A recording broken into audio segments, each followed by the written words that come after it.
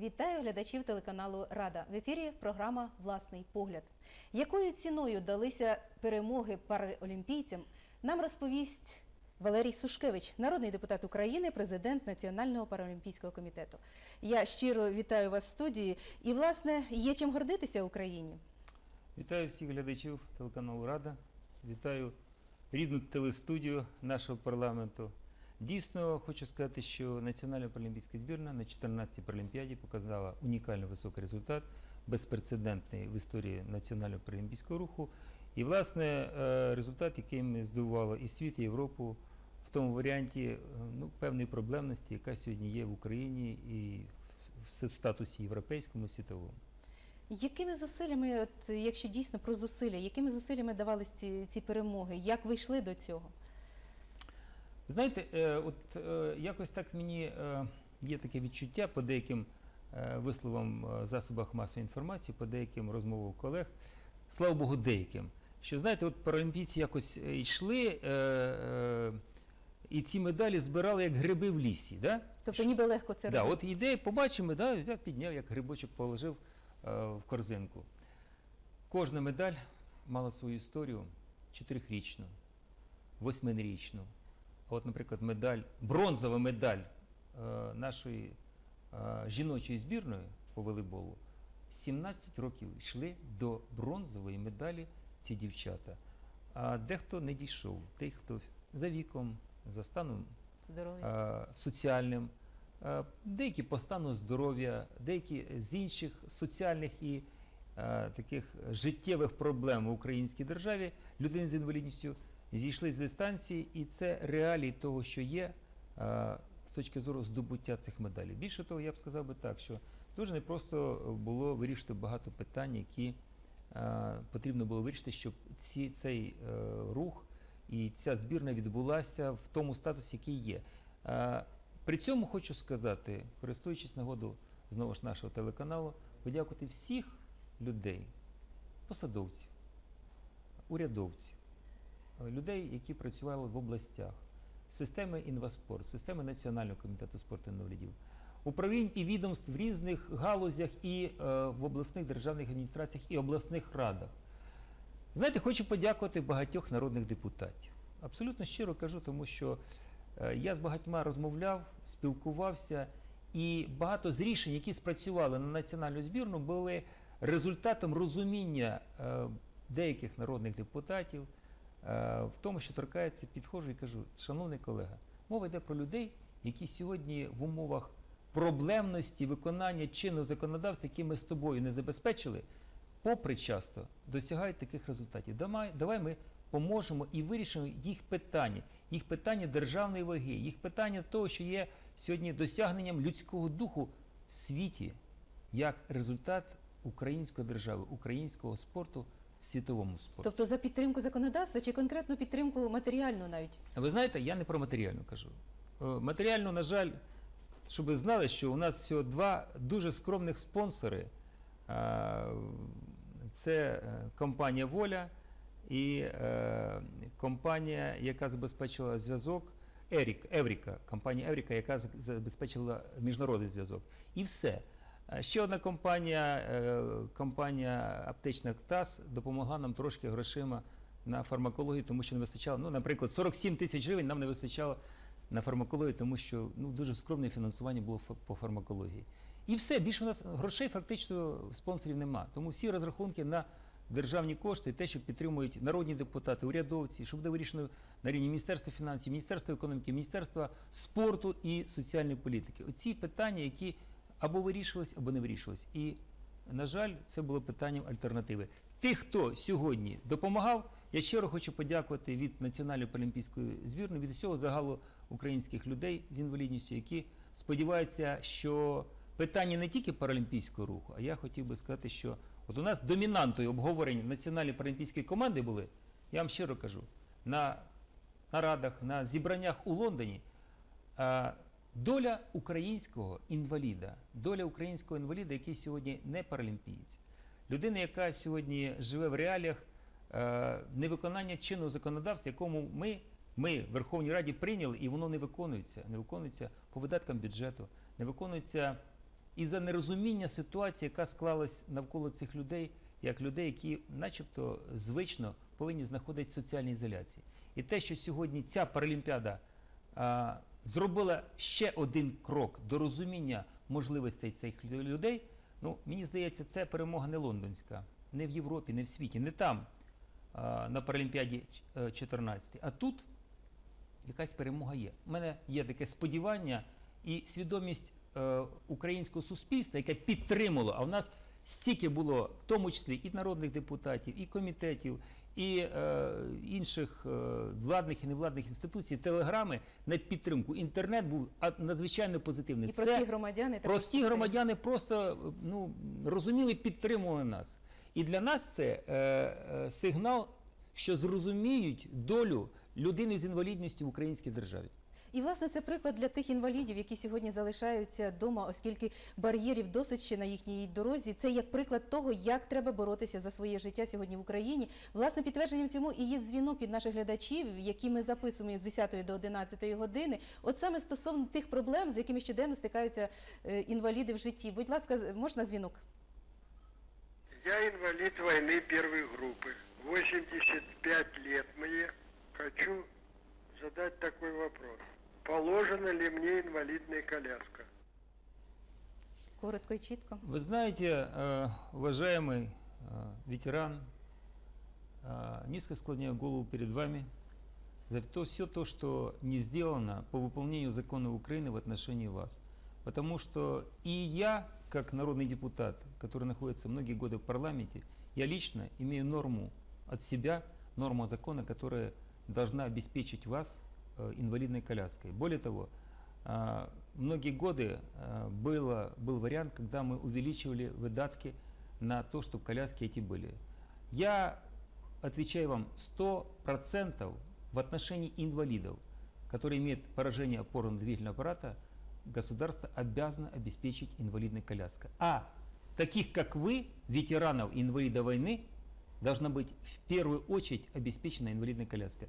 У меня просьба к вам, если есть такая проблема, к сожалению, дефицит и колясок, и протезирования, и других средств реабилитации, это сегодня то, что мы не выполняем в полном объеме наши законы, не финансируя их на 100%.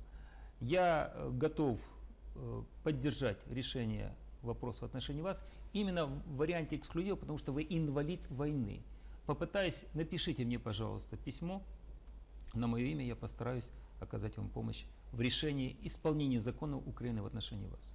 Валерій Михайлович, я знаю, що не лише інваліди, які живуть в Україні, а навіть параолімпійці були позбавлені надії отримати потрібні атрибути і потрібні інструменти для того, щоб перемагати в Лондоні. Що це за історія і як вдалося все-таки досягнути на рівні державного бюджету саме для того, щоб були забезпечені і інвалідними колясками, і відповідним інвентарем спортивним?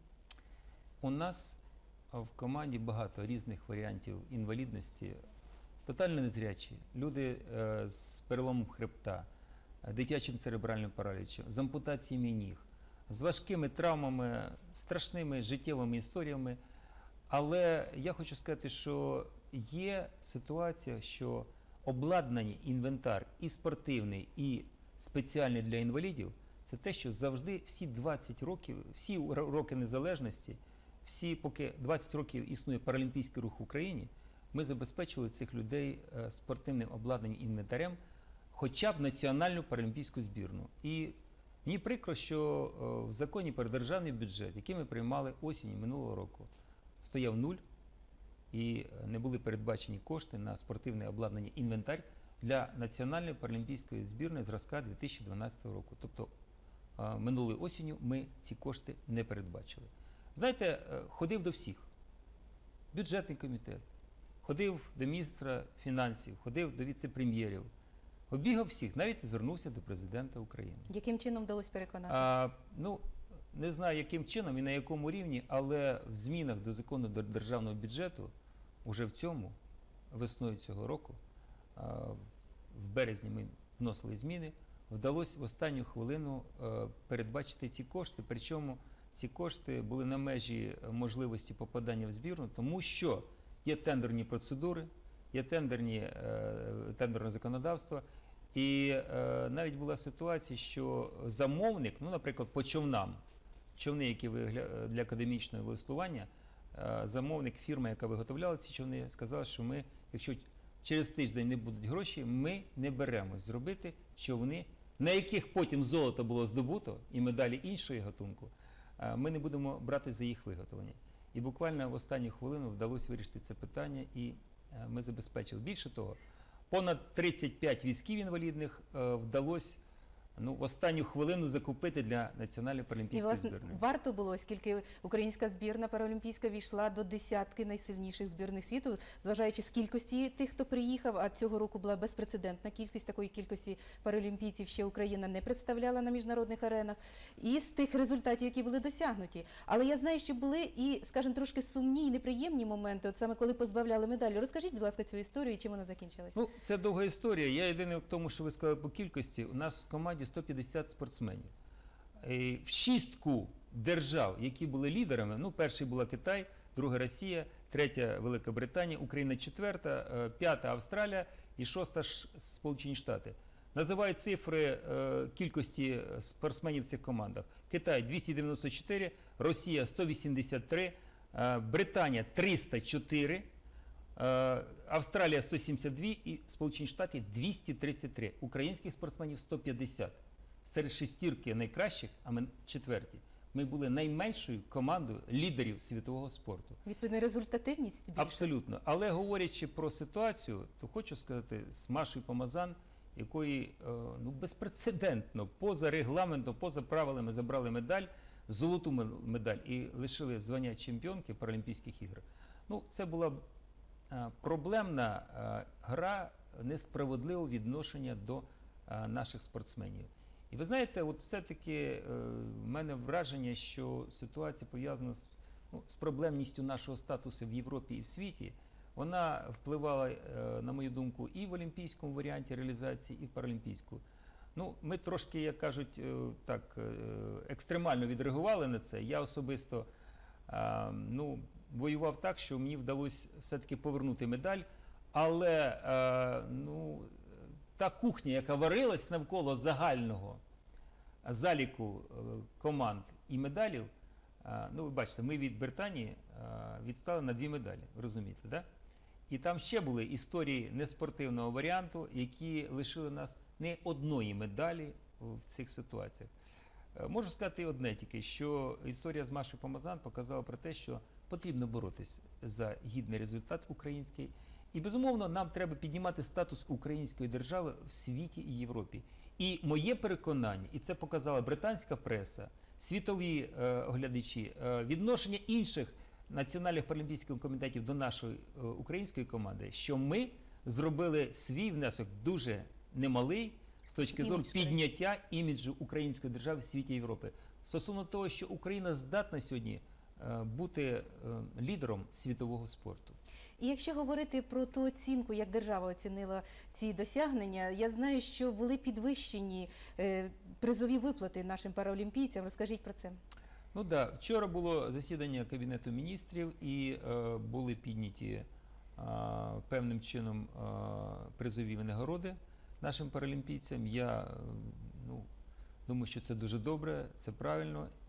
І єдине, тільки хочу сказати, що в цій ситуації мені приємно, що все те, що сьогодні ми не виконуємо для пересічного громадянина України з інвалідністю, а ми не виконуємо чинне законодавство, ці призові, щоб всі розуміли, до речі, менше, ніж олімпійських чемпіонів і призерів, вони підуть на виконання чинного законодавства українського, якому ми з колегами в парламенті приймаємо.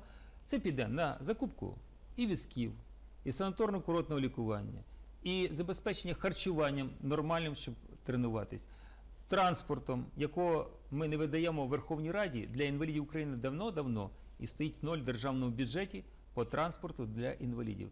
І квартири, яких за останні роки паралімпійці практично не отримували.